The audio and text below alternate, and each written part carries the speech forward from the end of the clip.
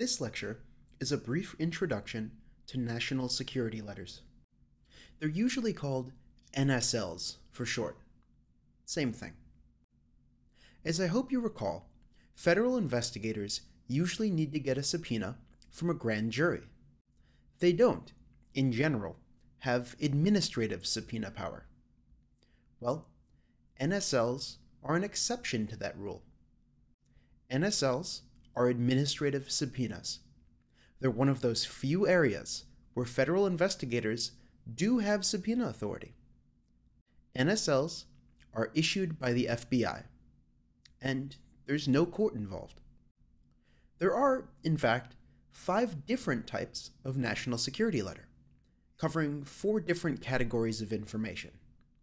Here they are, in chronological order. There's an NSL for financial records under the Right to Financial Privacy Act. There's another for communications records under ECPA. The Fair Credit Reporting Act has 2 different kinds of NSLs for credit records. And finally, there's authority for financial and credit records in the course of leak investigations. That's under the National Security Act. The vast majority of NSLs are issued under the ECPA NSL authority, so I'm going to focus on ECPA NSLs. Here's what's required for an ECPA NSL.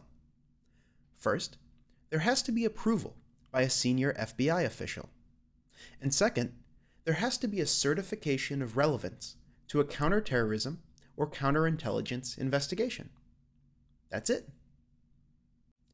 As for the information that's available with an ECPA NSL, it's very similar to the information that's available with a provider subpoena under ECPA. An NSL requires disclosure of a customer's name, their address, their length of service, and their, quote, toll billing records, unquote. The precise meaning of that term isn't settled, but it roughly means a person's telephone calling records.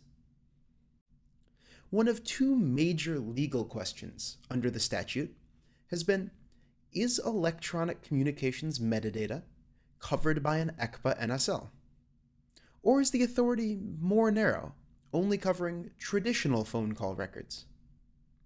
The FBI's original position on this issue, unsurprisingly, was that it did have the authority. In 2008, the Department of Justice Office of Legal Counsel offered its opinion, and it concluded, on a fairly straightforward reading of the statute, that ECPA NSLs don't cover electronic communications metadata. At about the same time, some major online services reached the same conclusion. They refused to hand over electronic communications metadata in response to an NSL. So, the modern view is that the ECPA NSL authority does not cover electronic communications metadata. Obtaining that information for a national security investigation requires a FISA business records order. Let me highlight the other major legal issue with ECPA NSLs. They impose near-automatic gag orders on communications services. Almost every NSL comes with a complete gag order. At the time of recording, there are several First Amendment challenges to the statute that are working their way through the courts. The objection is that each gag order isn't individually reviewed and approved by a judge. At the direction of Congress, the Department of Justice Office of the Inspector General prepared some reports on the FBI's use of its National Security Letter authority. Those reports weren't pretty.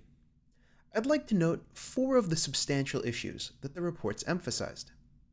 First, NSLs were routinely issued with insufficient approval.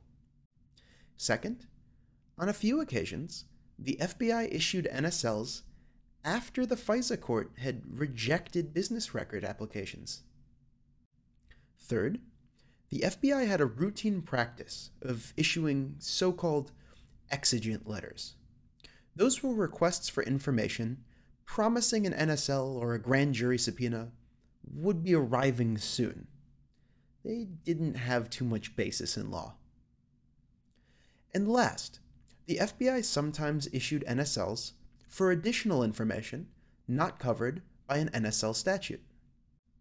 All of that said, to be fair, the FBI has taken great steps to improve its compliance in the years following the Inspector General reports. I'd like to close with a little data on national security letter requests. There isn't any particular trend in requests that I'd like to highlight, but I'd like you to note the volume of requests. The FBI has made a lot of use of its NSL authority. This is the most commonly used national security surveillance procedure within the United States. In that way, once again, national security letters are a lot like provider subpoenas. The next lecture covers Section 702 of the FISA Amendments Act. It's a remarkably broad surveillance authority, and it's been very controversial.